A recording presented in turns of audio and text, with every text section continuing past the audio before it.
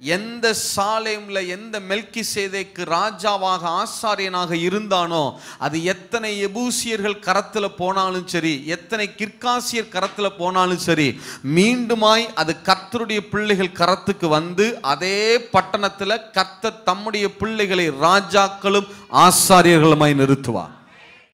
ஒரு சாதாரண ஒரு மலைக்கும் ஒரு பட்டணத்துக்குமே பறந்து காக்கிற பட்சியை போல இருந்தா அவர் மேல விசுவாசம் வைத்து ஜீவன் உள்ளவர்களாக இருக்கிற உங்களுக்காக அவர் எந்த எல்லைக்கும் போய் கிரியை செய்ய தயங்க மாட்டார். ஹல்லேலூயா. எத்தனை பேர் ஆமென் சொல்ல முடியும்?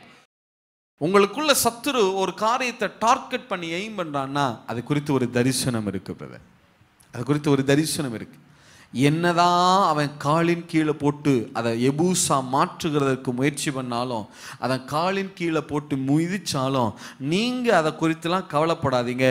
நிச்சயமாய் அந்த இடத்தின் மேலே, அந்த காரியத்தின் மேலே கர்த்தருடைய கண்கள் பதிய வைக்கப்பட்டிருக்கிறது.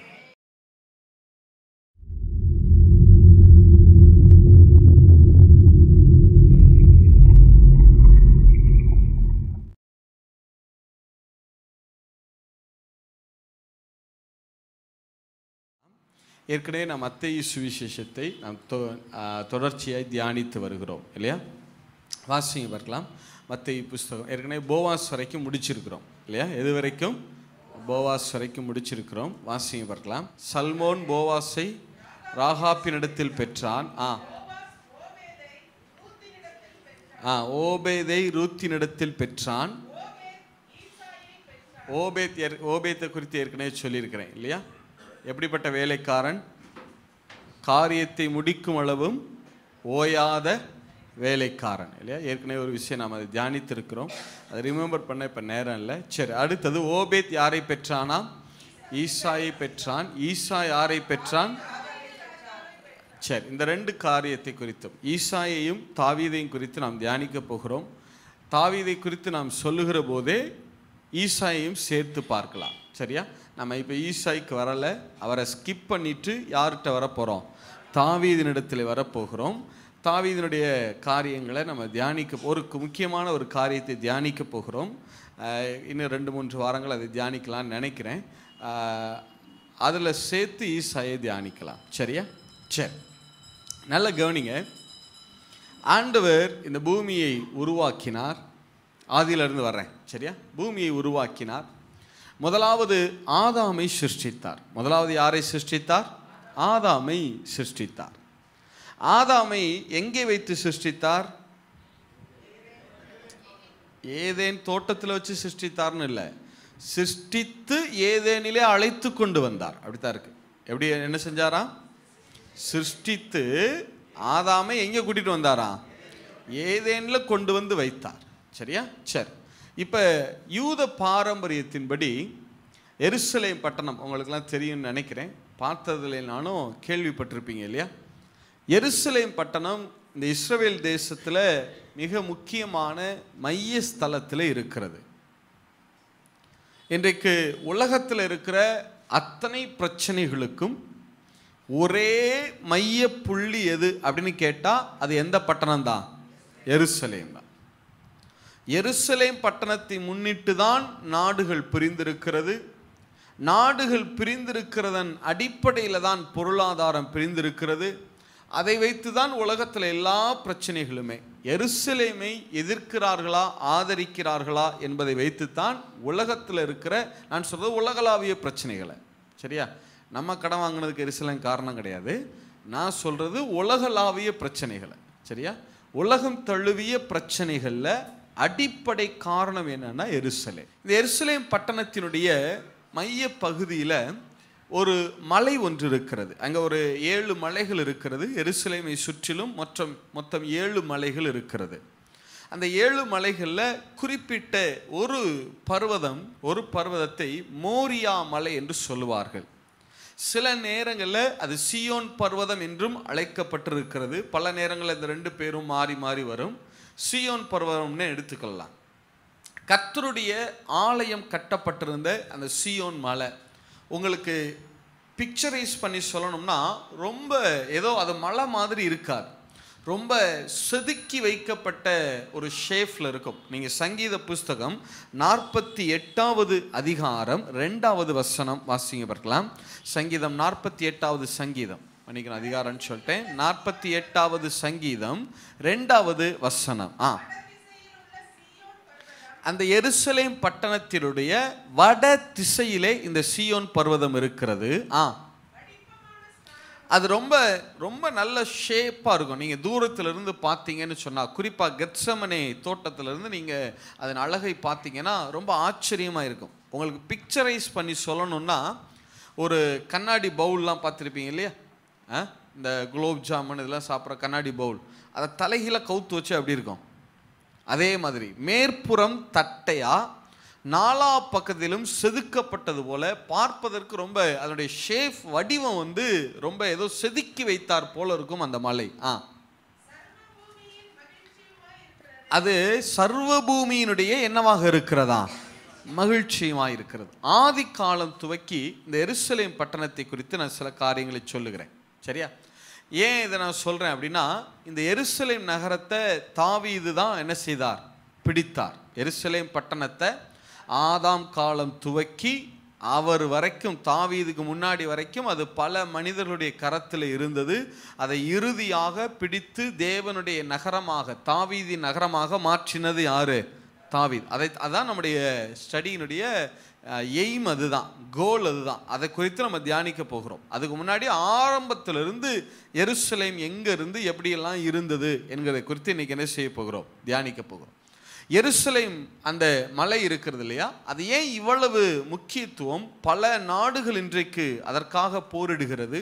பல வல்லரசுகள் அதற்காக போரிட்டு இருக்கிறது. பாபிலோனியர்கள் இருந்து, கிரேக்கர்கள் இருந்து, பெருசியர்கள் இருந்து, ரோமர்கள் இருந்து, எகிப்தில இருந்து, எத்தனை பிரிட்டிஷ் இங்கிலாந்து தேசத்திலிருந்து பல தேசங்கள் அந்த ஒரு மலைப்பகுதிக்காக, அந்த ஒரு பட்டணத்துக்காக போராடுகிறது. இத்தனைக்கும் ஒரு பட்டணம்னு நீங்கள் எடுத்துக்கிட்டிங்கன்னா, பெரிய பட்டணங்கள்லாம் பார்த்தீங்கன்னா ஒன்று கடற்கரை ஓரம் இருக்கும் இல்லையா? சென்னை எங்கே இருக்குது? கடற்கரை ஓரம் இருக்குது. நியூயார்க் எங்கே இருக்குது? கடற்கரை ஓரம் இருக்குது. எல்லா பட்டணங்களும் எதை ஒட்டி தான் இருக்கும்? இல்லைன்னா நதிக்கரையை ஒட்டி இருக்கும். இப்போ வைகை ஆறு எதை ஒட்டி சரி, மதுரை எதை ஒட்டி இருக்கு? திருச்சி எதை ஒட்டி இருக்கு? தூத்துக்குடி எதை ஒட்டி இருக்கு? கடற்கரை. இந்த மாதிரி பெரிய பட்டணங்கள்னு எடுத்துக்கிட்டிங்கன்னா ஒன்று நதியை ஒட்டி இருக்கணும், இல்லைன்னா எதை ஒட்டி இருக்கணும்? கடற்கரை. சரி, ரெண்டும் இல்லை அப்படின்னு சொன்னால் ஒன்று வணிக முக்கியத்துவமாவது இருக்கணும். ரொம்ப முக்கியமான ஏரியாங்க, அதனாலங்க. ரெண்டு எதுவுமே கிடையாது. அந்த அந்த எருசலேமை பொறுத்த மட்டும் அது சியோன். சியோன் என்று சொன்னால் எபிரேய பாஷையில் ஜயோன் அப்படின்னு சொல்லுவோம். ஜயோன் அப்படின்னா வறண்ட ஸ்தலம் அப்படின்னு அர்த்தம். அது பார்க்கிறதற்கு வறண்ட பூமியை போலதான் இருக்கும் அந்த இடம். அவ்வளோ ஒன்றும் ஸ்பெஷல்லாம் கிடையாது, வணிக முக்கியத்துவமும் கிடையாது.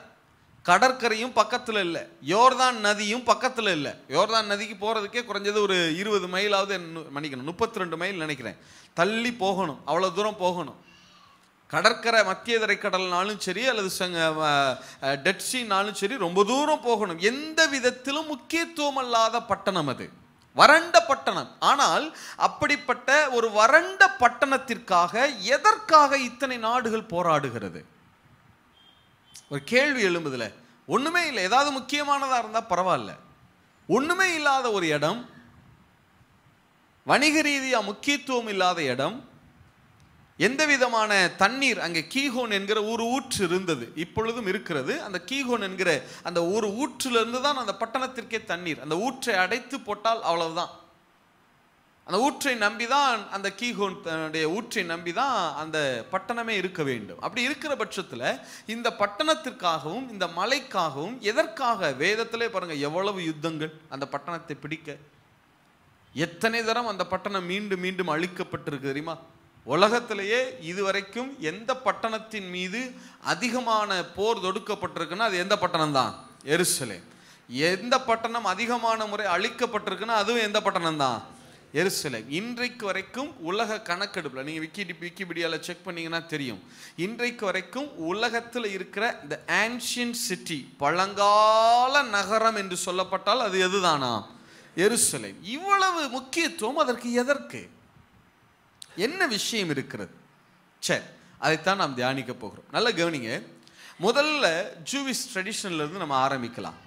ஏன் இது முக்கியத்துவம் என்று சொன்னால், யூதர்களுடைய நம்பிக்கை என்னன்னு சொன்னா, தேவன் ஆதாமை சிருஷ்டித்தார். அவனை எதிலிருந்து சிருஷ்டித்தார்? மண்ணினாலே சிருஷ்டித்தார் அல்லவா? அந்த மண் முதலாவது இந்த எருசலேமில் இருக்கிற இந்த மலையில் இருந்துதான் எடுக்கப்பட்டது என்பது யூதர்களுடைய பாரம்பரியம். முதல் காரியம், ஆதாம் சிருஷ்டிக்கப்பட்ட போது ஆதாமை சிருஷ்டிக்க தேவன் எடுத்த அந்த மண், ஆதாம்னா செந்நிறம் அப்படின்னு அர்த்தம். அந்த மண்ணு கொஞ்சம் ரெட்டிஷாக இருக்கும். மேலே பார்க்க பாறை வெள்ளையா தெரியும், பட் மண்ணை நீங்கள் தோண்டுனீங்கன்னா கொஞ்சம் ரெட்டிஷாக இருக்கும். ஆடாம் அப்படின்னா செந்நிறமானவன் அப்படின்னு அர்த்தம். செந்நிறம், சரியா? ஆடாம்னா மனுஷன்னு ஒரு அர்த்தம் இருக்கு, செந்நிறம்னு ஒரு அர்த்தம் இருக்கு. சரி, அப்ப அந்த ஆதாமை தேவன் உருவாக்குவதற்கு அந்த மண் எங்கிருந்து எடுக்கப்பட்டதாம்? அந்த எருசலேம்ல இருக்கிற அந்த நடு மையத்தில் இருக்கிற அந்த மோரியா பர்வதத்தில், இன்னைக்கு அதை டெம்பிள் மவுண்ட்னு சொல்றாங்க. என்ன மவுண்ட் அது? Temple mount. தேவாலயம் இருந்த மலை அப்படிங்கிறதுனால டெம்பிள் மவுண்ட்னு சொல்றாங்க. சரி, அந்த இடத்துல இருந்துதான் எடுக்கப்பட்டது என்கிற அந்த பாரம்பரியத்திலிருந்து தான் அதனுடைய முக்கியத்துவமே ஆரம்பமாகிறது. முதல் காரியம். ரெண்டாவது எருசலேம் பட்டணமும் அந்த எருசலேம் பட்டணத்திலே இருக்கிற அந்த மலையும் தான் இந்த சர்வ பூமியினுடைய நடு மைய புள்ளி. அந்த மலை தான் இந்த சர்வ பூமியினுடைய, இந்த பூமிக்கே கணக்கு பண்ணி கால்குலேட் பண்ணி, பூமி வட்டமாக இருந்தாலும் ஒரு கால்குலேட் பண்ணி இதுக்கெல்லாம் சென்டர் பிளேஸ் அப்படின்னு ஒரு புள்ளி வச்சிங்கன்னா அந்த புள்ளி எங்கே விழுமா? அந்த எருசலேமில் இருக்கிற அந்த மலையின் மேலே விழுகிறது. அதனால தான் தேவன் சொன்னார், நீங்கள் ஜாதிகளின் மத்தியில் குடியிருப்பீர்கள். எதிர் மத்தியில் குடியிருப்பீங்களா? தேசங்களின் மத்தியில். ஆங்கிலத்தில் ரொம்ப நல்லா இருக்கும், you are living in the centre of the universe அப்படின்னு இருக்கும். நீங்கள் உலகத்தினுடைய மையத்தில் என்ன செய்வீர்கள்? குடியிருப்பீர்கள். அப்போ இப்படி தான் அந்த எருசலேம் பட்டணம் முக்கியத்துவம் பெறுகிறது. சரியா? சரி, இப்போ கவனிங்க. இந்த எருசலேம் பட்டணத்தின் அந்த யூத பாரம்பரியத்தின்படி நம்ம எடுத்துக்கொண்டா, ஃபர்ஸ்ட் அவங்க அங்கிருந்து தான் ஆதாமை உருவாக்குகிற மண் எடுக்கப்பட்டிருக்கிறது. தேவன் ஏன் அங்கிருந்து எடுத்தார்னா, அதுதான் இந்த பூமிக்கு என்னவாக இருக்கிறதா? மையமாக இருக்கிறது. சரி, இப்போ கவனிங்க. இப்போ ஆதாம் வந்தார். ஆதாமுக்கு பிறகு வரிசையாய் தலைமுறைகள் வந்தது. நோவா வந்தார் இல்லையா? நோவாவுக்கு பிறகு அடுத்த 10வது தலைமுறையில் ஆபிரகாம் வந்தார். ஆபிரகாம் ஒரு 4 ராஜாக்களோடு யுத்தம் செய்த போது, அந்த 4 ராஜாக்களை அவர் வெற்றி கொண்டு வந்த போது, மெல்கிசேதேக் என்கிறவர் அவர் என்ன செய்தார்? சந்திக்க வந்தார், எதிர்கொண்டு வந்தார். ஆதியாகம புஸ்தகம் 14வது அதிகாரம் 18 20 வரைக்கும் வாசிங்க பார்க்கலாம். ஆதியாகம புஸ்தகம் 14வது அதிகாரம் 18 20 வரைக்கும்.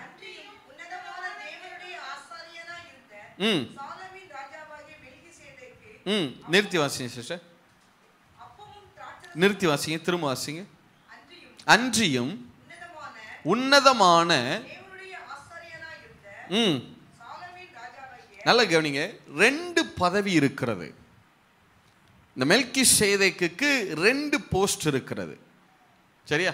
இந்த மெல்கிசேதேக்கை குறித்து நான் அடுத்த இதில் நம்ம தியானிக்கலாம். இந்த மெல்கிசேதேக் என்பது யார் என்று சொன்னால், சேம், நோவாவுடைய குமாரனான சேமைத்தான் இந்த மெல்கிசேதேக் என்று சொல்லப்படுகிறது என்பது யூத பாரம்பரியம். சரியா? புதிய ஏற்பாட்டிலே அவர் பிறப்பும் என்ன இல்லாதவரா?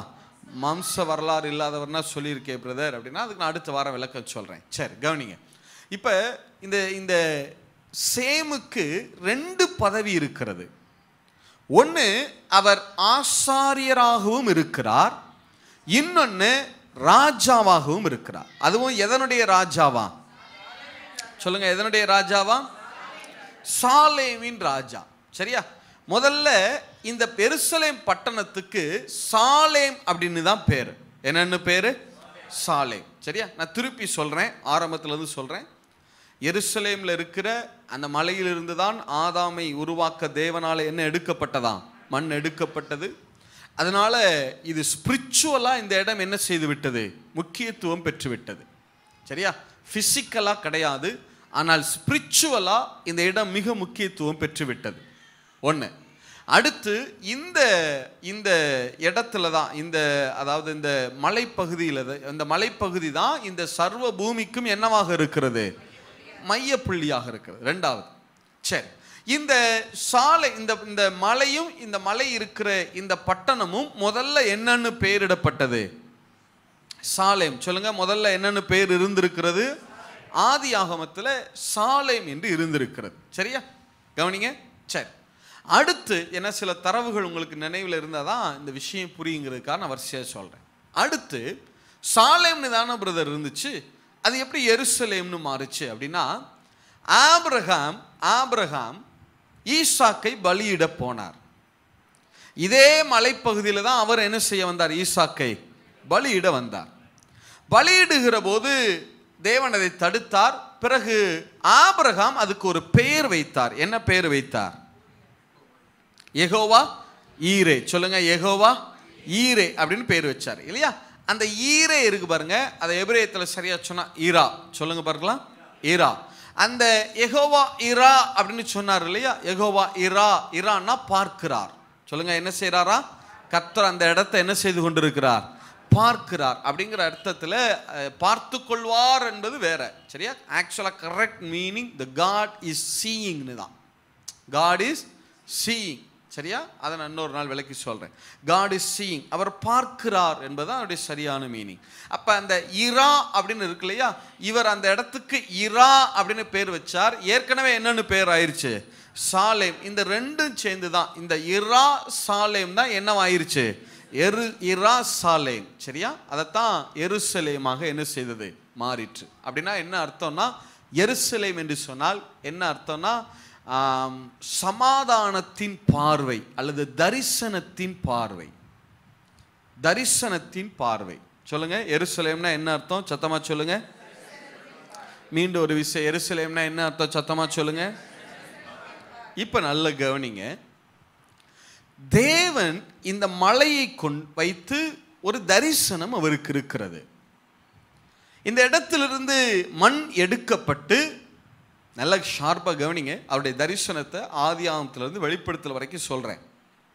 மண் எடுக்கப்பட்டு அதிலிருந்து மனுஷனை உருவாக்கி பூமியினுடைய இந்த மையத்திலே நாம் அவனை வைக்க வேண்டும். அந்த மனுஷன் இந்த பூமியிலே பழுகி என்ன செய்ய வேண்டும்? பெருக வேண்டும். இந்த பூமியை அவன் என்ன செய்து கொள்ள வேண்டும்? ஆண்டு கொள்ள வேண்டும். Very good. இதுதான் அவருடைய நோக்கம், திட்டம். சரியா? சரி. ஆனால் இந்த ஸ்பிரிச்சுவல், இந்த தரிசனத்தினுடைய இந்த பார்வை இருக்கு பாருங்க, தேவனுடைய இந்த ஆவிக்குரிய திட்டம் இருக்கு பாருங்க, இது சத்துருவினாலே ஸ்மெல் பண்ணப்பட்டது. தேவன் இந்த இடத்தை கொண்டுதான், இந்த இடத்தை வைத்துதான் ஒரு பெரிய காரியத்தை, ஒரு தரிசனத்தை என்ன செய்ய போகிறார்?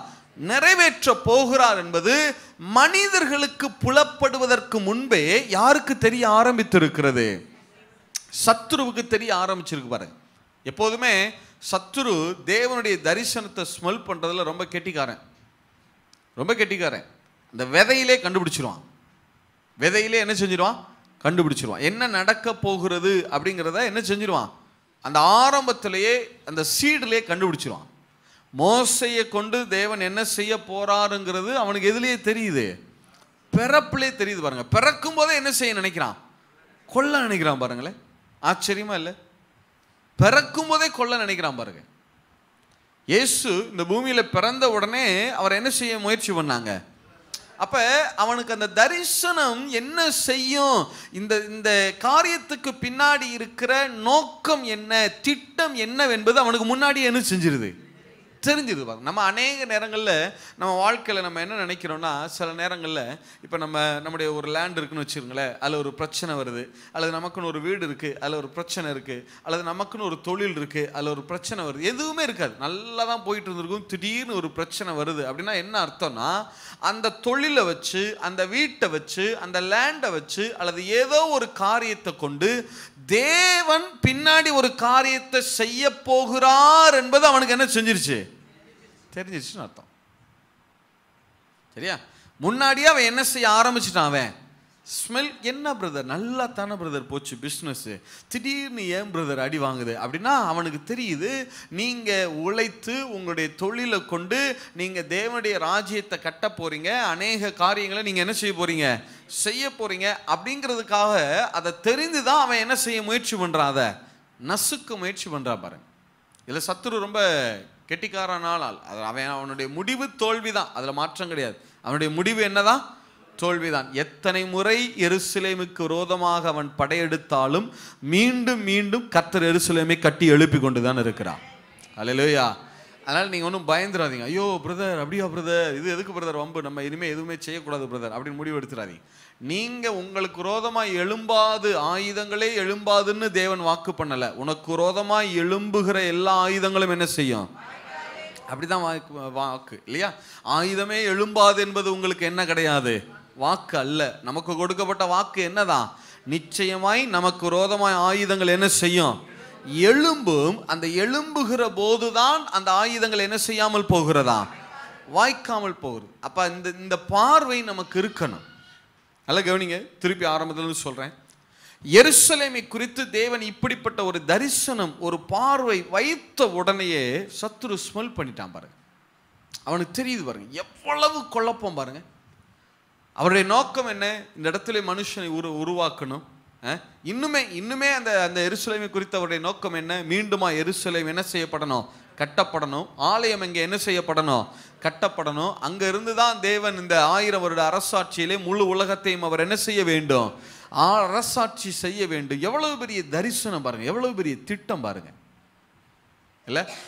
சரி, நீங்க வேதம் முழுவதும் ஒரு பட்டணத்தை மையமா வச்சுதான் யுத்தம் நடந்திருக்கு அப்படின்னு கேட்டீங்கன்னா அது எந்த பட்டணம் தான், வாசியம் பார்க்கலாம். யோசுவா புஸ்தகம் 18வது அதிகாரம் 28வது வசனம்.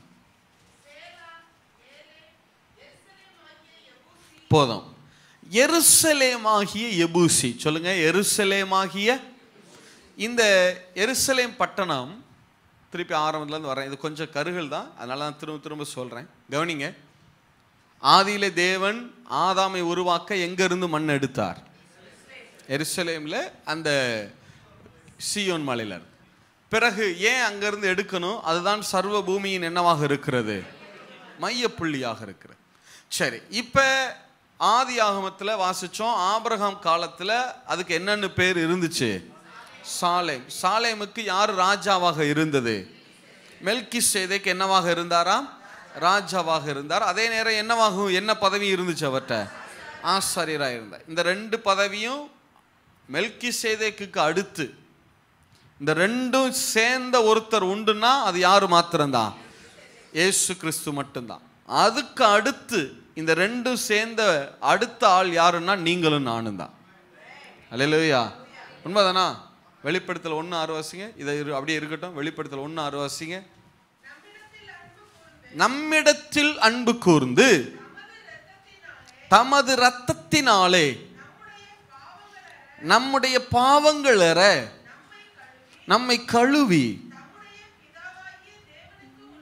தம்முடைய பிதாவாகிய தேவனுக்கு முன்பாக நம்மை, யாரையா, சத்தமா சொல்லுங்க, யாரையா, நம்மை ராஜாக்களும் ஆசாரியர்களும் ஆக்குவாரா? சொல்லுங்க, எப்படி இருக்கு, ஆசாரிகளும் ஆக்குவாரா? ஆக்கின இல்ல. எத்தனை பேர் ஆமேன்னு சொல்ல முடியும்? முதல்ல மெல்கிசேதேக்கு தான் ஆசாரியனும் ராஜாவுமா இருந்தவன். அதற்கு அடுத்து ஆசாரியரும் ராஜாவுமா இருந்தது யாரு? இயேசு கிறிஸ்து இல்ல. அதற்கு அடுத்து ஆசாரியரும் ராஜாக்களுமா இருக்கிறது யாருது? நாம். எத்தனை பேர் ஆமேன்னு சொல்ல முடியும்? சரி, அப்ப வெளிப்படுத்தல் வரைக்கும் இவ்வளவு திட்டம் இருக்கிறது தேவனுக்கு. சரியா? இப்ப சாலேமுக்கு மெல்கிசேதேக்கு தான் ராஜாவாக இருந்தார். ஆனால் என்ன நடந்துச்சு? ஆபிரகாம் குடியிருந்த பிறகு ஈசாக்கு வந்தார். அதற்கு பிறகு யாரு வந்தது? சொல்லுங்க, வரிசையா சொல்லுங்க. ஆபிரகாம் இருந்தார், அதுக்கப்புறம் யாரு வந்தது? ஈசாக்குக்கு அப்புறம் யாரு வந்தது? யாக்கோபின் குடும்பங்கள்லாம் எந்த தேசத்துக்கு போனது? எகிப்துக்கு போனது. எகிப்துல இருந்து திரும்பி வந்தாங்க இல்லையா? திரும்பி வரும்போது யாரு முதல்ல விடுதலை பண்ணி அழைத்து கொண்டு வந்தது?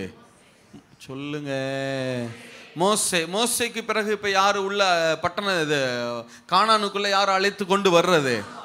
யோசுவா அழைத்து கொண்டு வர்றாருல. இப்ப என்ன புஸ்தகம் தான் வாசிக்கிறோம்? யோசுவா 18:28 இல்லையா? இப்ப யோசுவா காலத்துல அந்த பட்டணத்துக்கு எபூஸ் அப்படின்னு பேரு. சொல்லுங்க, என்ன பேரா? எபூஸ்னா காலின் கீழே போட்டு மிதிக்கிறதுன்னு அர்த்தம். காலின் கீழே போட்டு என்ன செய்யறது? நல்லா கவனிங்க. ஒரிஜினல்ல இந்த பட்டணத்துக்கு என்னன்னு பேரு? முதல்ல சாலேம்னு இருந்துச்சு. ஆபிரகாம் ஈரா சேத்தாரு. இப்ப என்ன ஆச்சு? அது எருசலேம் ஆச்சு. அது யாருடைய தரிசனம்? யாருடைய தரிசனம் அது? இப்ப தேவனுடைய தரிசனத்துக்கு அந்த நகரத்துக்கு என்னன்னு பேர் வச்சிருக்கானுங்க இவனுங்க? எபூஸ்னா என்ன அர்த்தம்? இப்ப தரிசனம், தேவனுடைய தரிசனம் சாத்தானால அவனுடைய ஆட்களால காலின் கீழே போட்டு என்ன செய்யப்படுகிறது? எதுங்களா? சத்துரு எங்க நீங்க ஆரம்பத்துல இருந்து படிச்சீங்கன்னா நமக்கு ஆச்சரியமா இருக்கும். 7 ஜாதிகளும் பட்டணத்தை பிடிச்சு வச்சிருக்கான். நம்ம எபூசியரை பார்க்குறோம், இது 7வது ஜாதி தான். அம்மோனியரும் கொஞ்ச நாள் பிடிச்சு வச்சிருந்திருக்கான். மோவாபியரும் பிடிச்சு வச்சிருந்திருக்கான். ஏவியர்ல இருந்து கிர்காசியர்ல இருந்து பெரிசியர் அத்தனை பேரும் பிடிச்சு வச்சிருக்கான். 7வது ஜாதி தான் எபூசியர். இந்த ஒரு பட்டணம், அதன் மேல இருந்த தரிசனம், அதன் மேல இருந்த நோக்கம், இப்ப சத்துருவினுடைய கால்கள் அதை மிதித்து கொண்டிருக்கு பாருங்க. நல்லா நினைவில் வச்சுக்கோங்க. ஒரு காரியம் உங்களை கொண்டு ஒரு பெரிய தரிசனம் இருக்கு அப்படின்னாலே அதை வந்து நீங்க ஈஸியா நீங்க வந்து தீர்மானிச்சுக்கலாம். நீண்ட காலமாய் உங்களுக்குன்னு விரோதமா ஒரு போராட்டம் இருக்கு. சிலரை பார்த்தீங்கன்னா எந்த பிரச்சனையுமே இருக்காது. பார்த்துருக்கீங்களா? பிரச்சனை இருக்கும், ஆனா அதெல்லாம் வந்து விட்டுட்டு போயிட்டே இருப்பாங்க, ஒண்ணுமே தெரியாது. ஆனா நமக்கு சில நேரங்களில் நீண்ட காலமாய் ஒரு பிரச்சனை அழுத்தம். ஏன் இவ்வளவு அழுத்தம் இந்த காரியத்துல? இந்த ஒரு விஷயம் சரியாயிட்டா எல்லாமே சரியாயிருமே. இஸ்ரவேலர்களுடைய பிரச்சனையே அதான். அந்த எருசலேம் ஒரு பட்டணம் தான் பிரச்சனை. உலகத்துக்கு 1000 பட்டணங்கள் பிரச்சனை இல்லை. எத்தனை பட்டணம் தான் பிரச்சனை? அந்த ஒரே பட்டணம் தான் பிரச்சனை. அந்த ஒரு பட்டணத்துக்கு விரோதமா யுத்தம். அந்த ஒரு பட்டணம் தான் டார்கெட். அந்த ஒரு நகரம் தான் டார்கெட். அந்த ஒரு மலை தான் டார்கெட். இவ்வளவும் அந்த ஒன்றை வச்சுதான். அப்ப என்ன அர்த்தம்னா, நம்முடைய வாழ்க்கையில சில பகுதிகளில் ஒரே ஒரு பகுதி மாத்திரம் நிறைய பிரச்சனைகளை சந்திக்கிறோம். அந்த ஒரு விஷயம் சரியாயிட்டா எல்லாமே சரியாயிரும் பிரதர். அந்த ஒரு காரியம் சரியாயிட்டா எல்லாமே சரியாயிரும் பிரதர். அது மட்டும் ஏன் இவ்வளவு லாங்கா இழுக்குது அப்படின்னா, அதை வச்சு நீங்க நல்லா தீர்மானித்து கொள்ளலாம். தேவன் உங்களை கொண்டு ஒரு மிகப்பெரிய தரிசனத்தை வைத்திருக்கிறார். ஹல்லேலூயா. எத்தனை பேர் ஆமென் சொல்ல முடியும்? நீங்க சொல்லலாம், பிரதர் நான் ஒன்றும் அவ்வளோ இம்பார்ட்டன் கிடையாது பிரதர். நீங்க சொல்றதெல்லாம் எப்படி பிரதர் ஏற்றுக்க முடியுமா பிரதர்? நான் என்ன பெரிய பிரதர் ஊழியக்காரனா பிரதர்? நான் இல்லை, எனக்கு பேச தெரியுமா பிரதர்? அல்லது அதை பண்ண தெரியுமா பிரதர்? இதை பண்ண தெரியுமா பிரதர்? அது இல்லை, இது இல்லை. நீங்க என்ன வேணா சொல்லுங்க. அதே தான் எருசலேம் பட்டணத்தினுடைய கதையும். அதுக்கு வந்து ஒன்றும் அழகு கிடையாது. அதாவது அழகு மீன்ஸ் வந்து பெரிய தோட்டம்லாம் அங்கே கிடையாது, நதி கிடையாது, கடற்கரை கிடையாது, ரோடு வசதி கிடையாது. அந்த காலங்களில், ஆதி காலங்களில் ரோடு வசதி கிடையாது. பெரிய அளவில் முக்கியத்துவம் எதுவுமே கிடையாது. எது இருக்கோ இல்லையோ தரிசனம் இருக்கிறது. ஹல்லேலூயா. எத்தனை பேர் ஆமென் சொல்ல முடியும்? நீங்க சொல்லலாம், பிரதர் நான் எதுவுமே இல்லையே பிரதர், என்னை கொண்டா தரிசனம். கண்டிப்பா உங்களுக்கு இப்படிப்பட்ட பிரச்சனைகள் உண்டுனாலே, நீண்ட காலமாய் ஒரு குறிப்பிட்ட காரியம் மட்டும் உங்களை அழுத்தி கொண்டிருக்குனாலே, ஒரு குறிப்பிட்ட விஷயம் மட்டும் உங்க வாழ்க்கையில டார்கெட் பண்ணி போராட்டமா இருக்கு அப்படின்னாலே, நீங்க நியமித்து கொள்ளுங்க. நீங்க மனதில் இருதயத்தில் நல்ல நிச்சயித்து கொள்ளுங்க, உத்தரவாதம் எடுத்துக்கொள்ளுங்க. தேவன் உங்களை கொண்டு மிகப்பெரிய தரிசனத்தை வைத்திருக்கிறார். ஹல்லேலூயா. சத்துரு அதை என்னதான் காலில் போட்டு மிதிச்சாலும் சரி, எவ்வளவுதான் அதுக்கு ட்ரை பண்ணாலும் சரி, அவன் ட்ரை பண்ணாமல் இருக்க மாட்டான். கண்டிப்பாக மீண்டும் மீண்டும் என்னதான் செய்வான்? ட்ரை பண்ண தான் செய்வான் இல்லையா? அவன் என்னதான் ட்ரை பண்ணாலும் சரி, நிச்சயமாய் அந்த தரிசனம் மீண்டும் மீண்டும் மீண்டும் எழும்பி வந்து நிற்கும். ஹல்லேலூயா. நீதிமான் 7 தரம் விழுந்தாலும் என்ன செய்வதில்லையா? தள்ளுண்டு போவது மீண்டுமா என்ன செய்வானா? நீதிமான் என்ன செய்வானா? அதை போல தான் நான் சொல்கிறேன். நல்ல உத்தரவாதம் பண்ணி கொள்ளுங்க பிரதர். எத்தனை முறை உங்கள் மேலே போர் தொடுக்கப்பட்டாலும் நீங்கள் எழும்பி வரப்போவது நிச்சயம். எத்தனை பேர் ஆமேன்னு சொல்ல முடியும்? விசுவாசிக்கிறவர்கள் மட்டும் விசுவாசிக்கிற அளவுக்கு தக்கதாக ஒரு ஆமேன்னு சொல்லுங்க பார்க்கலாம். ஹல்லேலூயா. ஹல்லேலூயா. நீங்கள் ஒன்றும் அதை குறித்து கலங்க வேண்டாம். ஏன் பிரதர் இப்படி இருக்கு அப்படின்னு அதையே யோசிக்காதீங்க. அதை யோசிக்கிறவர், அதை பார்க்கிறவர் கர்த்தர். சொல்லுங்க, அதை பார்க்கிறவர் யாரா? அதை யெகோவா ஈரே அப்படின்னு பேர் வச்சார். அதை பார்க்கிறவர் யாரா? அதை யாரு பார்த்து கொள்ளுவா? அதனுடைய ஆளுகை யாருடைய கரத்தில் இருக்கு? அந்த தரிசனம் உங்களுடையதல்ல. அந்த தரிசனம் யாருடையதாக இருக்கிறது?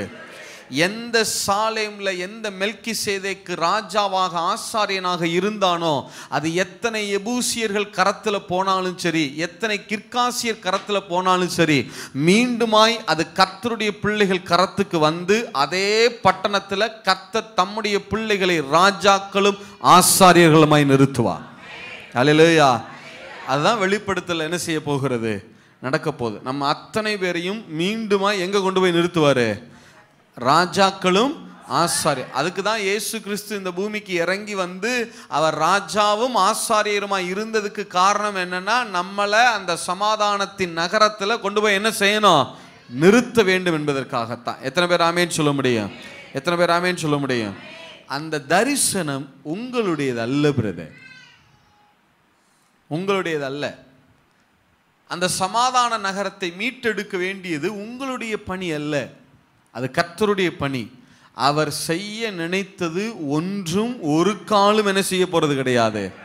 நீங்க நினைக்கலாம் பிரதர், அது வேஸ்ட் லேண்டு தானே பிரதர், அது சியோன் பிரதர், வறண்ட நிலம் பிரதர், பாழான ஸ்தலம் பிரதர், அதுக்கு போய் ஏன் தேவன் இவ்வளவு வைராக்கியம் பாராட்ட வேண்டும்? பறந்து காக்கிற பட்சியை போல, எந்த பட்சியை போலவா? பறந்து காக்கிற பட்சியை போல அதை ஏன் தேவன் இவ்வளவாய் பாதுகாக்க வேண்டும்? சியோனுக்காக ஏன் இவ்வளவு வைராக்கியம் கொள்ள வேண்டும்? ஏன் வைராக்கியம் கொள்ளணும்னா, அவருக்கு தெரியும், நான் இந்த இடத்துல இருந்து தான் நான் மனுஷனை உருவாக்கினேன். சத்துரு அவனை காலின் கீழே போட்டு மிதிக்கிறான் இல்லை, மீண்டுமா இதே இடத்துல அவனை ஆசாரியனாய் ராஜாவாய் நான் நிற்க பண்ணுவேன். அல்லேலூயா. இந்த தரிசனம் கர்த்தருடையது பிரதர், இந்த தரிசனம் கர்த்தருடையது, இந்த நோக்கம் கர்த்தருடையது. உங்கள் வாழ்க்கையில் சத்துரு சில விஷயங்களில் டார்கெட் பண்ணி, உங்கள் பிள்ளைங்க விஷயமா இருக்கட்டும், தொழில் காரியமாக இருக்கட்டும், லேண்டு காரியமாக இருக்கட்டும், ஊழியமாக இருக்கட்டும், படிப்பாக இருக்கட்டும், ஏதோ ஒரு காரியம் இல்லை. எனக்கு ஃபாதர் அடிக்கடி சொல்லுவார், உனக்கு பார்வை இல்லைனாலும் நீ அநேகருடைய மனக்கண்களை என்ன செய்கிற? அவனுக்கு தெரியுது பாருங்க, இவன் கண்ணை திறந்து பைபிள் படித்தா நிறைய பேர் கண்ணை என்ன செய்வான்? திறப்பான்னு சொல்லி இல்லை. எனக்கு தெரியும், என்னதான் அவன் முயற்சி பண்ணாலும் நிச்சயமாக தோக்க போகிறது அவன் தான். எத்தனை பேர் ஆமேன்னு சொல்ல முடியும்? எத்தனை பேர் ஆமேன்னு சொல்ல முடியும்? நீங்கள் வேதம் முழுவதும் வாசிச்சு பாருங்கள், வேதம் நல்லா யோசிச்சு பாருங்கள். யோசேப்பை ஸ்மெல் பண்ணுறான் பாருங்க. யோசேப்பு எகிப்துக்குள்ளே நுழையும் போதே இவன் எகிப்துக்கு என்னவா ஆக போகிறான்? அதிபதியாக ஆக போகிறான்னு சொல்லி இவனை கொண்டு போய் எங்கே கொண்டு போய் வைக்கிறான்? சிறைச்சாலையில் வைக்கிறான் பாருங்க. இதுக்கு மேலே வைக்கிறதுக்கு எங்கேயாவது இடம் இருக்குமா? அடிமைகளாவது வெளியில் சுற்றுவாங்க, இவனை அதை கூட இல்லை, எங்கே கொண்டு போய் வைக்கிறான்? சிறைச்சாலையில் வைக்கிறான். அதிபதியா ஆக வேண்டியவன் சிங்காசனத்தில் உட்காருவான்னு தெரிஞ்சு அவனை எங்கே கொண்டு போய் வைக்கிறான்? அங்கே காலில் கீழே போட்டு மிதிக்க பார்க்குறான் பாருங்க. அந்த தரிசனம் அவனுக்கு தெரியுது பாருங்க. அதே தான் பிரதர் சொல்கிறேன், உங்கள் பிள்ளைங்க இன்னைக்கு சரியா இல்லை, கீழ்ப்படிய மாட்டுறாங்க, அதெல்லாம் யோசிக்காதீங்க. தேவனுக்கு தெரியும் அவன் மேலே ஒரு தரிசனம் இருக்கிறது. அல்லேலூயா. உங்கள் பிள்ளையை குறித்து உங்களுக்கு தெரியாமல் இருக்கலாம், ஆனால் கர்த்தருக்கு தெரியும் அவன் மேலே ஒரு தரிசனம் இருக்கிறது. எத்தனை பேர் ஆமேன்னு சொல்ல முடியும்? உங்களுடைய எந்த விஷயமா இருக்கட்டும், அந்த பார்வைக்கு வாங்க. உங்களுக்குள்ள சத்துரு ஒரு காரியத்தை டார்கெட் பண்ணி எய்ம் பண்ணுறான்னா அது குறித்து ஒரு தரிசனம் இருக்குது. அது குறித்து ஒரு தரிசனம் இருக்கு. என்னதான் அவன் காலின் கீழே போட்டு அதை எபூசா மாற்றுகிறதுக்கு முயற்சி பண்ணாலும், அதன் காலின் கீழே போட்டு மிதிச்சாலும், நீங்கள் அதை குறித்துலாம் கவலைப்படாதீங்க. நிச்சயமாய் அந்த இடத்தின் மேலே, அந்த காரியத்தின் மேலே கர்த்தருடைய கண்கள் பதிய வைக்கப்பட்டிருக்கிறது. எத்தனை பேர் ஆமேன்னு சொல்கிறீங்க? ஆபிரகாம் ரொம்ப தெளிவாக சொன்னார்ல, ரொம்ப தெளிவாக சொன்னார். யெகோவா ஈரே, கர்த்தர் அந்த இடத்தை என்ன செஞ்சிட்டு இருக்காராம்? பார்த்து கொண்டு இருக்கிறாரே. உங்களுடைய பிரச்சனையை கர்த்தர் பார்க்கலன்னு நினைக்காதீங்க. இந்த விஷயத்தை இவ்வளவு காலின் கீழே போட்டு மிதிக்கிறானே சத்துரு, பார்க்கலன்னு நினைக்காதீங்க பிரதர். அவர் பார்த்து கொண்டு இருக்கிறார். அவருடைய கண்கள் உங்கள் மேலே, உங்கள் பிள்ளைங்க மேலே, உங்களுடைய சொத்துகள் மேலே, உங்களுடைய தொழில் மேலே, உங்களுடைய ஆஸ்திகள் மேலே, உங்கள் சரீரத்தின் மேலே, உங்கள் ஊழியத்தின் மேலே, உங்கள் சபையின் மேலே, உங்கள் குடும்பத்தின் மேலே அவருடைய கண்கள் பதிய வைக்கப்பட்டிருக்கிறது. பறந்து காக்கிற பட்சினா என்ன தெரியுமா? கீழே குஞ்சு இதெல்லாம் இருக்கும், கூடு இருக்கும். கூடு மேலே இருக்கும். பச்சி என்ன செய்யும்னா மேலே என்ன செய்யும்னா சுற்றி வரும். இது என்னதான் எந்த பக்கம் திசையில் இருந்தாலும் இதோடைய 2 கண்ணு மட்டும் எதில் தான் இருக்கும்? அந்த கூட்டில் தான் இருக்கும் பாருங்க. அது 2 கண்ணு கரெக்டாக எதை தான் பார்க்கும்? கூட்டத்தை. அது எந்த டைரக்ஷனில் வேணா சுற்றட்டும், எந்த பகுதியில் வேணா சுற்றட்டும். அதே தான் பிரதர். நீங்கள் நினைக்காதீங்க கர்த்தர் இதை பார்க்கலை, இதை செய்யலை அப்படின்னு. இல்லை, அதன் மேலே கர்த்தருடைய கண்கள் பதிய வைக்கப்பட்டிருக்கிறது. அதில் கர்த்தருடைய தரிசனம் இருக்கிறது. எத்தனை பேர் ஆமேன்னு சொல்ல முடியும்? எசேக்கியேல் புஸ்தகம் 48வது அதிகாரம், எசேக்கியேல் புஸ்தகம் 48வது அதிகாரம் கடைசி வசனம் வாசியம் பார்க்கலாம். எசேக்கியேல் புஸ்தகம் 48வது அதிகாரம் கடைசி வசனம். அந்நாள் முதல் நகரம் என்னன்னு பேர் வருமா? யெகோவா ஷம்மா. சொல்லுங்க, என்னன்னு பேர் வருமா? யெகோவா ஷம்மா. அப்படின்னா தேவன் கர்த்தர் அங்கே இருக்கிறார். The Lord is there. கர்த்தர் அங்கே இருக்கிறார். முதல்ல எருசலேம் பட்டணத்தை வச்சு ஒரு மிகப்பெரிய தரிசனம் இருந்தது. அந்த தரிசனத்தை முன்னிட்டு தேவனுடைய கண்கள் அந்த பட்டணத்தின் மேலே பதிய வைக்கப்பட்டிருக்கு. அடுத்து அந்த பட்டணத்தை விட்டு அவர் எங்கேயோ போகலை, அவர் எங்கே தான் இருக்கிறாராம்? அங்கேயே தான் இருக்கிறார். எத்தனை பேர் ஆமேன்னு சொல்ல முடியும்? எத்தனை பேர் ஆமேன்னு சொல்ல முடியும்? இதே காரியத்தை நான் உங்கள் வாழ்க்கைக்கு சொல்கிறேன். கர்த்தருடைய தரிசனம் உங்கள் மேலே இருக்கிறது. அதனால தான் சத்துருனுடைய இவ்வளவு டார்கெட். சில பேரை பார்த்துருக்கீங்களா? ஒரு குடும்பத்தில் எல்லாரும் நல்லா இருப்பாங்க, ஒரு ஆள் மட்டும் அப்படியே டார்கெட் பண்ணப்பட்டு தாக்கப்படுவாங்க. பார்த்துருக்கீங்களா? 5 பேர் இருந்தால் 4 பேர் எப்படி இருப்பாங்க? ஒரு ஆள் மட்டும் என்ன செய்யப்படுவான்? அப்படியே அவன் மட்டும் எந்த பக்கம் தொட்டாலும் ஒரு பிரச்சனை வரும், எதை தொட்டாலும் அதில் ஒரு ஃபெயிலியர் வரும். அப்போ சத்ரு அவனை மட்டும் டார்கெட் பண்ணுறான். அப்படின்னா என்ன அர்த்தம்னா அவனை குறித்து கர்த்தர் என்ன வைத்திருக்கிறா? ஒரு தரிசனம் வைத்திருக்கிறா. ஏதோ ஒன்று நடக்குது, ஏதோ ஒரு தரிசனம். சரி, ஒன்று தரிசனம் வச்சிருக்கிறார். தரிசனம் வச்சுட்டு அவர் வாட்டு எங்கிட்ட போகல. அவருடைய கண்கள் யார் மேலே தான் பதிய வைக்கப்பட்டிருக்கிறது? அந்த நபர் மேலே தான். அந்த எப்படி எருசலேம் பட்டணத்தின் மேலே அவருடைய கண்கள் பதிய வைக்கப்பட்டிருந்ததோ அதை போல அந்த நபர் மேலே, அந்த காரியத்தின் மேலே யாருடைய கண்கள் பதிய வைக்கப்பட்டிருக்கிறதா?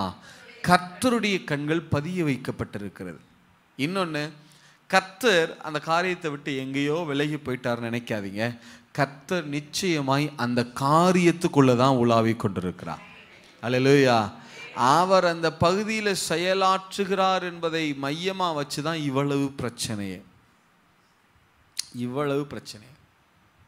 விளங்குதவங்களுக்கு? அவர் அந்த பகுதியை விட்டுட்டார்னா சத்துருவும் அந்த பகுதியை என்ன செய்ய மாட்டான்? தொடவே மாட்டான். இல்லை, தேவன் என்ன நினைச்சார்? ஆதியில் மனுஷனை உருவாக்கி கொண்டு போய் மேலே வைக்கணும்னு நினைச்சார். இப்போ சத்துருவுக்கும் நமக்குமா பிரச்சனை, சாத்தானுக்கும் நமக்குமா பிரச்சனை? யாருக்கு தான் பிரச்சனை? சாத்தானுக்கும் தேவனுக்கும் தான் பிரச்சனை. அவர் நம்மளை பார்க்கறதுனால தான் அவனு என்ன செய்கிறான்? அவர் நம்மளை விட்டுட்டார்னா அவனு நம்மளை என்ன செஞ்சிருவான்? விட்டுருவான். அதான் உண்மை. அவன் நேரடியாக அவர்கிட்ட போய் மோத முடியல, அதனால என்ன செய்கிறான்? நம்ம இடத்துல மோதுகிறான். அதான உண்மை இல்லையா? அதே தான் உங்களுக்கு சொல்கிறேன். உங்கள் காரியத்தில் தேவன் ஒரு நோக்கத்தை, ஒரு திட்டத்தை, ஒரு தரிசனத்தை வைத்திருக்கிறபடினால தான் இவ்வளவு பிரச்சனை. எல்லா ஊழியமும் வளருது பிரதர், ஏன் ஊழியம் மட்டும் வளர மாட்டேங்குது பிரதர் அப்படின்னா என்ன அர்த்தம்னா, கர்த்தர் உங்கள் ஊழியத்தை குறித்து ஒரு தரிசனம் வைத்திருக்கிறான்னு அர்த்தம். எல்லாருடைய தொழில் இங்கே பாருங்க பிரதர், பக்கத்தில் இருக்கிற தொழில் பிரதர் அவ்வளவு நல்லா இருக்கு பிரதர், ஏன் தொழிலை மட்டும் கொஞ்சம் டல் அடிக்குது பிரதர். ஏன்? உங்களுடைய தொழிலை வச்சு தேவன் ஒரு மிகப்பெரிய தரிசனத்தை வைத்திருக்கிறார்னு அர்த்தம். உங்களை கொண்டு அநேகம் சபைகளை கட்டி எழுப்ப போறாருன்னு அர்த்தம். உங்களுடைய ஆளுகைக்கு கொண்டு தேவன் அநேகருடைய வாழ்க்கையை பிழைப்பூட்ட போறாருன்னு அர்த்தம். உங்களுடைய பார்வை மாறட்டும், அந்த தரிசனத்தின் பார்வை அது மாறணும், அது மாறணும். நான் கேட்குறேன், ஒன்றுமில்லாத ஒரு மலை இல்லை, ஒன்றுமில்லாத ஒரு மலை, கல் தானே அது, பாறை தானே. ஒன்றுமில்லாத ஒரு மலைக்கும் ஒன்றுமில்லாத ஒரு பட்டணத்துக்குமே தேவன் இவ்வளவு செய்வார்னா, ஜீவனுள்ள உங்களுக்கு அவர் எவ்வளவு செய்வதற்கு அதிகமானவராக இருக்கிறார். அல்லேலூயா. எத்தனை பேர் ஆமேன்னு சொல்ல முடியும்?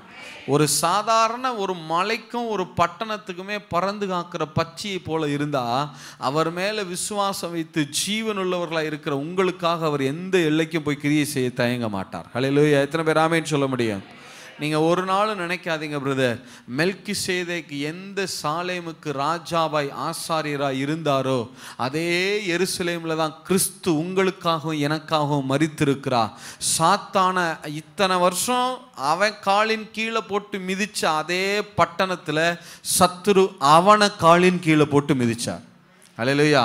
இயேசு அவனை என்ன செஞ்சார்? காலின் கீழே போட்டு மிதிச்சார். எத்தனை பேர் ஆமேன்னு சொல்ல முடியும்? எந்த பட்டணம் சத்துருவினால மிதிக்கப்பட்டதோ அதே பட்டணத்தில் அதே எருசலேமில் வைத்து சாத்தான இயேசு கிறிஸ்து சிலுவையில் காலின் கீழே போட்டு மிதித்தான். அல்லேலூயா. நான் சொல்கிறேன், அதே எருசலேமில் நிச்சயமாய் கர்த்தர் உங்களை ராஜாக்களும் ஆசாரியர்களுமாய் நிற்க பண்ணுவா. அல்லேலூயா. அது தேவனுடைய தரிசனம் பிரதர். அது உங்களுடைய தரிசனம் அல்ல, உங்களுடைய நோக்கம். நீங்கள் இதுக்கு திட்டமிடலை, நீங்கள் இதுக்கு முயற்சி பண்ணலை. இது அத்தனையும் அவராலே ஆயிற்று. எத்தனை பேர் ஆமேன்னு சொல்ல முடியும்? எத்தனை பேர் ஆமேன்னு சொல்ல முடியும்? இனி ஒரு நாட்களில் உங்களுடைய பிரச்சனைகளை நீங்கள் பார்க்கிற அந்த பார்வை மாறணும், ஆட்டிடியூட் மாறணும். முதலாவது அந்த பட்டணம் கர்த்தருடைய கரத்தில் இருந்தது மெல்கிசேதேக்கிட்ட. பிறகு அது எபூசியர்களாலே காலின் கீழ் போட்டு மிதிக்கப்பட்டது உண்மைதான். பிறகு அது இயேசு கிறிஸ்துவினாலே ஆவிக்குரிய பிரகாரமாய் அது விடுதலை செய்யப்பட்டது. இனி வரப்போகிற நாட்களில் கிறிஸ்துவினால பகிரங்கமாய் மாம்ச பிரகாரமாகவும் அந்த பட்டணம் விடுதலை செய்யப்பட போகிறது. அல்லேலூயா. எத்தனை பேருக்கு நான் சொல்றது விளங்குது? மெல்கிசேதேக் அந்த பட்டணத்தை சமாதானத்தின் நகரமாய் ஆட்சி செய்தார். ஆனால் எபூசியர்கள் அந்த பட்டணத்தை காலின் கீழே போட்டு என்ன செஞ்சாங்க? மிதிச்சாங்க. ஆனால் இயேசு கிறிஸ்து மாம்ச பிரகாரமாய் அந்த பட்டணத்தை விடுதலையாக்கலை. என்ன பிரகாரமாய் விடுதலையாக்கினார்? ஆவிக்குரிய பிரகாரமாய் அவர் விடுதலையாக்கினார். ஆனால் மீண்டுமாய் அவர் ராஜாவாக வரப்போகிறார். அந்த பட்டணத்தை அவர் மாம்ச பிரகாரமாகவும் விடுதலை செய்ய போகிறார். எத்தனை பேர் ஆமேன்னு சொல்ல முடியும்? இப்போ எத்தனை பேருக்கு விளங்கி இருக்கிறது? இப்போ நான் அதை உங்கள் வாழ்க்கைக்கு சொல்கிறேன். உங்கள் வாழ்க்கையில் சில காரியங்கள் சமாதானத்தின் நகரமாக இருந்தது. இப்போ அதை சத்துரு காலின் கீழே போட்டு மிதிச்சான். ஆண்டவர் உங்களை ரட்சிப்புக்குள்ள வழி நடத்தினதன் மூலமாய், உங்களை மீட்டு கொண்டதன் மூலமாய் ஆவிக்குரிய பிரகாரமாய் உங்களை விடுதலையாக்கி இருக்கிறார். நிச்சயமா இனி ஒரு நாட்களில் மாம்ச பிரகாரமாகவும் நீங்கள் அதை உங்கள் கண்களால் பார்ப்பீங்க. அல்லேலூயா. எத்தனை பேர் ஆமேன்னு சொல்ல முடியும்?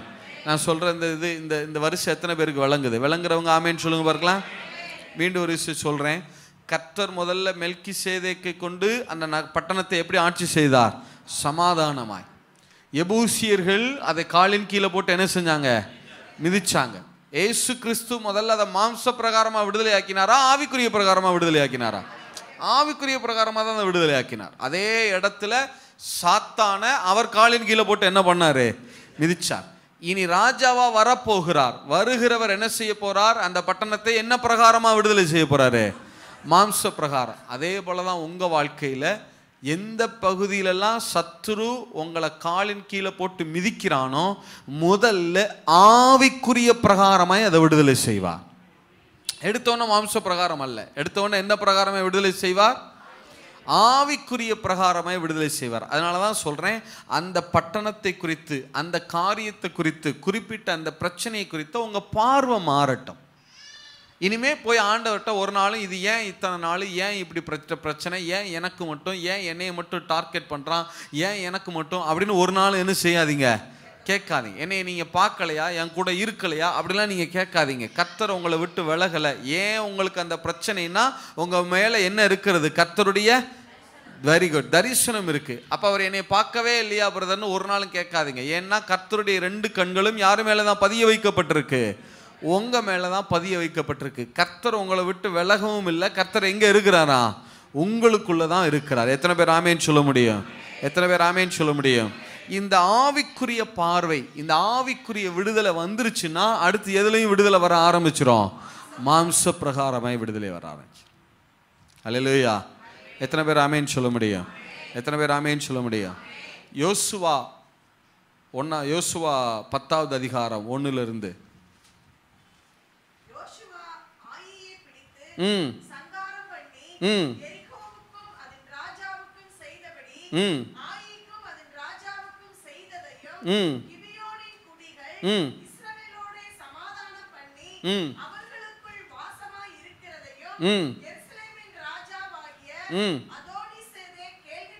என்ன சேதேக்கா?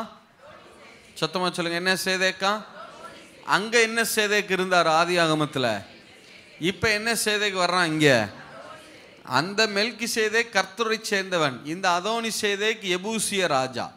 எந்த ராஜா? எபூசிய ராஜா. இப்ப மெல்கி சேதேக் கையில் இருந்தது யாருடைய கைக்கு வந்திருக்கிறது?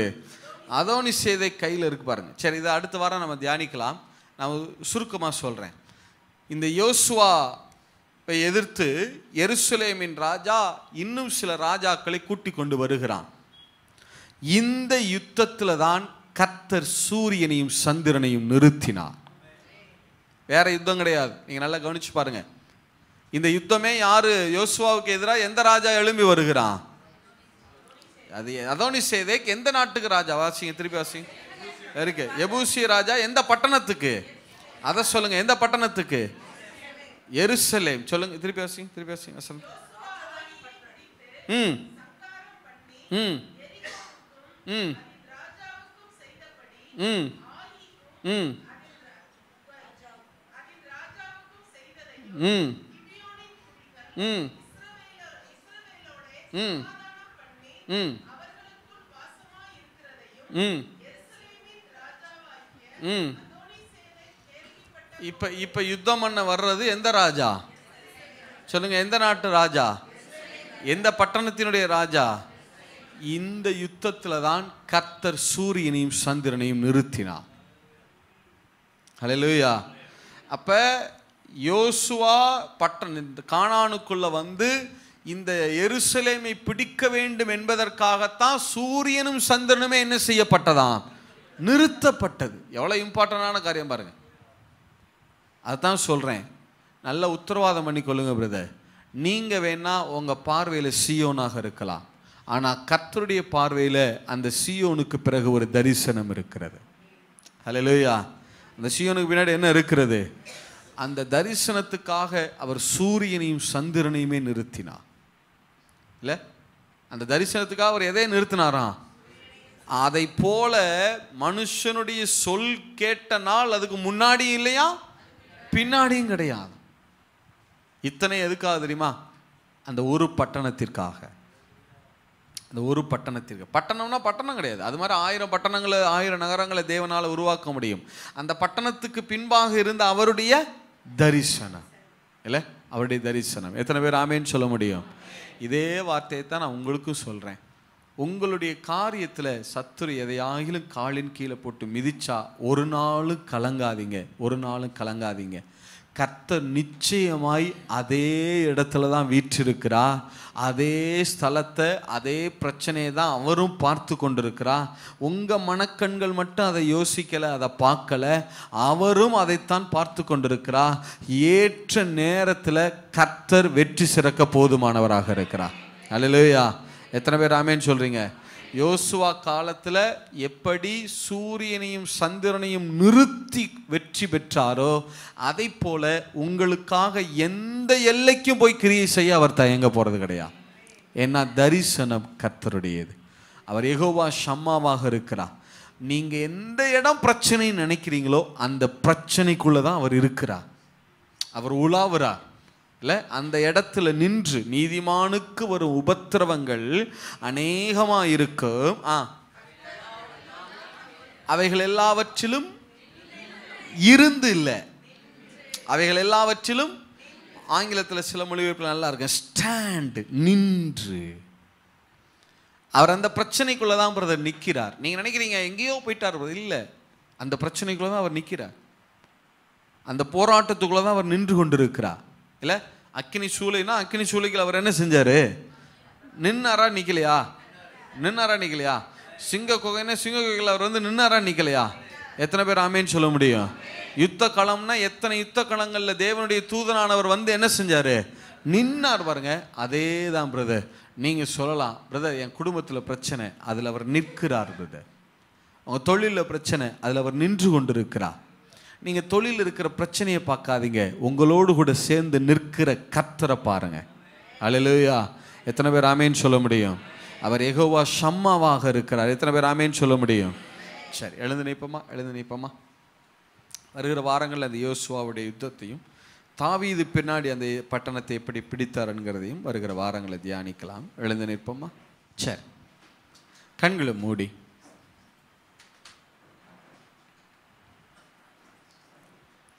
ஒன்றுமில்லாத ஒரு பாறை, வறண்ட பாறை. வேதமே சொல்லுது, பிரச்சனைனா விட்டு கொடுத்து போயிட வேண்டியதானே. ஆபிரகாம் விட்டு கொடுத்தாரே, அப்புறம் என்ன? அந்த பாறையை கேட்குறாங்க, புறஜாதிகள் அது எங்களுக்கு சொந்தம்னு சொல்கிறாங்க, விட்டு கொடுத்துட வேண்டியதானே. நல்லா கவனிங்க பிரதர், மனுஷருக்குள்ள விட்டு கொடுக்கறது நமக்கு நியமிக்கப்பட்ட காரியம். ஆனால் தெய்வம் ஒரு நாளும் உங்களை விட்டு கொடுக்க போகிறது கிடையாது. ஒரு நாளும் உங்களை அவர் விட்டு கொடுக்க போகிறது கிடையாது. ஏன் தெரியுமா? உங்களுக்கு பின்னாடி ஒரு தரிசனம் இருக்குது பிரதர். உங்களை குறித்து ஒரு நோக்கம் இருக்கிறது. இப்போ இல்லை, ஆதி காலம் துவக்கி உங்களை ஆசாரியர்களாய் ராஜாக்களாய் நிற்க பண்ண வேண்டும் என்கிற அவருடைய சித்தம், அவருடைய திட்டம். ஒரு நாள் அது பொய்த்து போக போகிறது இல்லை பிரதர். உங்களுடைய குடும்பத்தை குறித்து ஒரு தரிசனம் இருக்குது, உங்கள் ஊழியத்தை குறித்து ஒரு மிகப்பெரிய தரிசனம் இருக்குது. நீங்கள் நினைக்கலாம் உங்கள் பார்வையில் நீங்கள் சீயோன் பிரதர், ஆனால் அவருடைய பார்வையில் நீங்கள் தான் சர்வ பூமியினுடைய மகிழ்ச்சி. உங்களை கொண்டு தான் சர்வ பூமியும் மகிழ்ச்சி அடைய போகுது. உங்களை கொண்டு தான் அந்த முழு உலகத்துக்கும் சந்தோஷம் வரப்போகுது. உங்கள் ஊழியத்தை கொண்டு, உங்கள் சபையை கொண்டு, உங்கள் குடும்பத்தை கொண்டு, உங்கள் தொழிலை கொண்டு அநேகம் ஜாதிகள் பிழைக்க போகிறாங்க. அநேகரை நீங்கள் பிழைப்பூட்ட போகிறீங்க. நீங்கள் வடிப்பமான ஸ்தானம் பிரதர். அவருடைய பார்வையெல்லாம் உங்கள் மேலே தான் பதிய வைக்கப்பட்டிருக்கிறது. அவருடைய கண்கள் எல்லாம் உங்கள் மேலே தான் பதிய வைக்கப்பட்டிருக்கிறது. பறந்து காக்கிற பட்சியை போல தேவன் உங்களை பறந்து காக்க வல்லவராக இருக்கிறார் பிரதர். அவர் எங்கேயோ சுற்றுறாருன்னு நினைக்காதீங்க. இல்லை, அவர் எங்கே இருந்தாலும் அவருடைய கண்கள் எல்லாம் உங்கள் மேலே தான் பதிய வைக்கப்பட்டிருக்கிறது. உங்களுடைய அந்த குறிப்பிட்ட காரியத்தின் மேலே தான் பதிய வைக்கப்பட்டிருக்கிறது. கர்த்தர் அந்த காரியத்தின் மத்தியில தான் நின்று கொண்டிருக்கிறார். நான் ஒருவனாய் அக்கினி சூளையிலே நிற்கிறேன்னு சொல்லாதீங்க பிரதர். இல்லை, உங்க கூட அவரும் நின்று கொண்டிருக்கிறார் பிரதர். அவரை மீறி அந்த அக்கினி சூளையினால உங்க தலைமயிராகில சேதமாகிறது கிடையாது. உங்களுக்கு விரோதமாக எவ்வளவு வேண்டுமானாலும் எழும்பலாம், சத்துருக்கள் எவ்வளவு வேண்டுமானாலும் ஆர்ப்பரிக்கலாம், அந்த பட்டணத்துக்கு விரோதமாய் சத்துருக்கள் எவ்வளவு வேண்டுமானாலும் கொத்தளம் போடலாம், ஆனா ஒருவனும் அதை மேற்கொள்வது கிடையாது. எந்த பகுதியெல்லாம் சத்துருவினால காலின் கீழே மிதிக்கப்பட்டிருக்கிறதோ அத்தனையும் கர்த்தர் ஏற்ற காலத்தில் விடுதலையாக்க போதுமானவராக இருக்கிறார். ஒவ்வொன்றாய் ஒவ்வொன்றாய் ஒவ்வொன்றாய் அதனுடைய அத்தனை வாசல்களும் திறக்கப்படும். பட்டணத்தினுடைய அத்தனை கதவுகளும் மீண்டுமாய் திறக்கப்படும். அத்தனை கதவுகளும் தேவனாலே நிச்சயமாய் திறக்கப்படும். நீங்க ஒரு நாள் அடைக்கப்பட்ட பட்டணமாய் இருக்க போவது கிடையாது.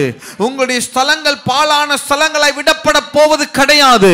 மீண்டுமாய் அந்த பட்டணம் குடியேற்றப்படும் என்று சொல்லப்பட்டது போல உங்க வாழ்க்கையில எந்த பகுதியிலெல்லாம் பாழான காரியங்கள் இருந்ததோ அத்தனையும் மீண்டுமாய் குடியேற்றப்படும். எஸ், ஜனங்கள் சொல்லுவாங்க, இது சமாதானத்தின் நகரம்னு சொல்லுகிற நாட்கள் வரும்பது. இது சமாதான ஸ்தாபர ஸ்தலம் என்று சொல்லுகிற நாட்கள் வரும். உங்க குடும்பத்தை பார்த்து இது சமாதானம் உள்ள குடும்பம்னு சொல்லுகிற நாட்கள் வரும். இவருடைய பிசினஸ் போல நல்ல பிசினஸ் இல்லைன்னு சொல்லுகிற நாட்கள் வரும். இவருடைய பிள்ளைகளை போல நல்ல பிள்ளைங்க இல்லைன்னு சொல்லுகிற நாட்கள் வரும். இவருடைய சபையை போல நல்ல சபை இல்லைன்னு சொல்லுகிற நாட்கள் வரும். இவரை போல நல்ல தேவ மனுஷன் இல்லைன்னு சொல்லுகிற நாட்கள் வரும். எஸ், கர்த்தர் அந்த பகுதியில் இருக்கிறார் பிரதர். அவர் யெகோவா ஷம்மா. அவர் யெகோவா ஷம்மா பிரதர். இந்த பட்டணம் பாழான பட்டணம் தானே, இது எனக்கு விரோதமாய் எத்தனை முறை எழும்பிட்டுன்னு சொல்லி கர்த்தர் அந்த பட்டணத்தை விட்டு விலகல பிரதர். எத்தனையோ முறை அந்த பட்டணம் துரோகம் செய்த போதிலும் கர்த்தர் அந்த பட்டணத்தின் மேல வைத்த கிருபை இந்த நாள் வரைக்கும் கர்த்தர் அந்த பட்டணத்தை விட்டு விலகலையே. தேவன் ஒரு நாள் அவங்களை விட்டு விலக போறது இல்லை பிரதர்.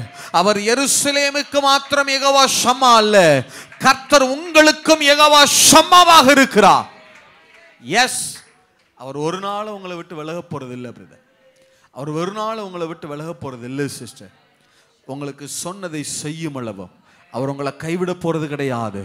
அந்த எருசலேமுக்கு சொன்னதை செய்யும் அளவும் அந்த எருசலேமை கர்த்தர் எப்படி கைவிடலையோ அதே போல உங்களுக்கு சொன்னதை செய்யும் அளவும் அவர் உங்களை கைவிடுகிறது இல்லை. எஸ், அப்படி சொல்லி உங்கள் பிள்ளைகளை நான் மனதார பிளஸ் பண்ணுறேன் ஆண்டவரே. உங்கள் பிள்ளைகளுடைய வாழ்க்கையில் எந்த பகுதியிலெல்லாம் சத்ரு காலின் கீழே போட்டு மிதிச்சாலும் சரி, அது எல்லாவற்றையும் ஒவ்வொன்றா நீங்கள் ரிலீஸ் பண்ணுவீங்க. எத்தனை கொத்தளங்கள் போட்டிருந்தாலும் பட்டணத்தின் எல்லா வாசல்களையும் திறக்க கர்த்தர் போதுமானவர் ஆண்டவரே. எல்லா வாசல்கள், அடைக்கப்பட்ட எல்லா வாசல்களையும் திறக்க கர்த்தர் போதுமானவர் ஐயா. உங்கள் பிள்ளைகளுடைய எல்லா வாசல்களும் திறக்கப்படும். ஒவ்வொன்றாய் கர்த்தரே நின்று திறப்பீர் ஐயா. ஒவ்வொன்றாய் கர்த்தருடைய கரங்களை திறக்கும் ஐயா. அப்படி சொல்லி உங்கள் பிள்ளைகளை நான் மனதார பிளஸ் பண்ணி அனுப்புகிறேன்ப்பா. மனதார பிளஸ் பண்ணுறேன். இனி சத்ருவினுடைய ஆண்டவரை காலின் கீழே போட்டு மிதித்த காரியத்தை இது வரைக்கும் பார்த்தாங்க. இனி வருகிற நாட்களில் கர்த்தர் ஜெயம் கொண்டதை நீங்கள் பார்ப்பாங்க ஆண்டவரை. உங்கள் பிள்ளைங்க இனிமேல் கர்த்தர் ஜெயம் கொள்ளுகிறத பார்ப்பாங்க ஆண்டவரை. எந்த காரியங்கள் எல்லாம் கீழே மிதிப்பட்டதோ அது எல்லாவற்றையும் உன்னதமாய் உயர்த்தப்படுகிறத அவங்க பார்ப்பாங்க ஆண்டவரே. எப்படி எருசலேம் ஆண்டவரே மீண்டும் மீண்டும் வேதம் சொல்லுகிறதே, அது சத்துருக்களால் மிதிக்கப்பட்டதுன்னு சொல்லுதே. எந்த எருசலேம் சத்துருக்களால் மிதிக்கப்பட்டதோ அதே எருசலேம் வானம் மட்டும் உயர்த்தப்படுகிற நாட்கள் வந்தது போல ஆண்டவரே, வானம் மட்டும் உயர்த்தப்பட்ட நாட்கள் வந்தது போல சர்வ பூமியின் மகிழ்ச்சியாய் மாறுகிறது போல உடைய பிள்ளைகளின் வாழ்க்கையும் மாறு ஆண்டவரே. சாத்தான் எந்த பகுதியிலெல்லாம் காலை வச்சு மிதிச்சானோ அந்த பகுதியெல்லாம் சர்வ பூமியின் மகிழ்ச்சியாய் மாறும் ஆண்டவரே. சர்வ பூமியின் மகிழ்ச்சியாய் மாறும் ஐயா. நீங்கள் அப்படி செய்ய போகிற கிருபைக்காக நான் தேங்க் பண்ணுறேன். உங்கள் பிள்ளைகளை மனதார நான் ஆசீர்வதிக்கிறேன். மீண்டுமாய் நான் உங்கள் பிள்ளைகளை பார்க்கிற வரைக்கும் பாதுகாப்பு உம்முடையது ஆண்டவரே. ஒரு தகப்பன் ஸ்தானத்திலிருந்து உங்கள் பிள்ளைகளை நான் மனதார ஆசீர்வதிக்கிறேன். இவங்க ஒரு நாளும் தங்களுடைய எல்லைகள் இனி சாத்தானின் காலின் கீழே இருக்கிறதாய் பார்க்கக்கூடாது. தங்களுடைய எல்லைகள் முழுவதும் கர்த்தருடைய கரத்தில் இருக்கிறது. இவருடைய எல்லைகள் முழுவதும் கர்த்தருடைய பார்வையில் இருக்கிறது. இவருடைய எல்லைகள் முழுவதுக்குள்ள கர்த்தர் இருக்கிறீரையா. அந்த பார்வையோடு உங்கள் பிள்ளைங்க திரும்பி போவார்களா? அப்படி சொல்லி உங்கள் பிள்ளைகளை நான் மனதார பிளஸ் பண்ணுறேன். வீட்டில் தானியமும் திராட்சரசமும் குறைவில்லாமல் இருக்கட்டும் ஆண்டவரே. பொருளாதாரத்தில் ஒரு பிரச்சனையும் இல்லாமல் தெய்வம் பார்த்து கொள்ளுங்கப்பா. நீங்கள் அப்படி செய்ய போகிற கிருபைக்காக நான் தேங்க் பண்ணுறேன். இவர்கள் அத்தனை பேர் மேலேயும் இயேசு கிறிஸ்துவின் ரத்தத்தை தெளித்து அனுப்புகிறேன். நீர் பொறுப்பெடுத்துக் கொள்வீராக. இந்த எல்லா எங்கள் ஜெபங்களுக்கும் வார்த்தைகளுக்கும் ஆண்டவரை நீங்கள் எங்கள் பக்கத்தில் நின்று எங்கள் மத்தியில் நின்று உடைய 2 கரங்களையும் ஆண்டவரை எருசலேமில் சிலுவையில் தொங்கினதே அந்த 2 கரங்களையும் ஆண்டவரை நீங்கள் ஆண்டவரை உங்கள் பிள்ளைகளுக்கு நேராக உயர்த்தி எருசலேம் பட்டணத்தில் எந்த கால்கள் சாத்தான காலின் கீழே போட்டு மிதிச்சுதோ அதே கால்கள் எங்கள் மத்தியிலும் நிற்கிறது ஆண்டவரை. அதே கால்கள் எங்கள் மத்தியிலும் நிற்கிறது ஆண்டவரை. அந்த 2 கரங்களை உயர்த்தி உங்கள் பிள்ளைகளுக்கு நேராக உயர்த்தி என்னுடைய ஒவ்வொரு வார்த்தைக்கும் ஜெபத்துக்கும் நீங்க இப்ப ஆமென்னு சொன்னதற்காக, அப்படியே ஆகட்டும் என்று சொன்னதற்காக உள்ளத்தின் ஆழத்திலிருந்து நான் நன்றி செலுத்துகிறேன் ஐயா. இவை எல்லாவற்றையும் மீட்பெரும் மெய்ப்பெருமான இயேசு கிறிஸ்துவின் நாமத்தின் மூலமாய் ஜெபிக்கிறோம் நல்ல பிதாவே.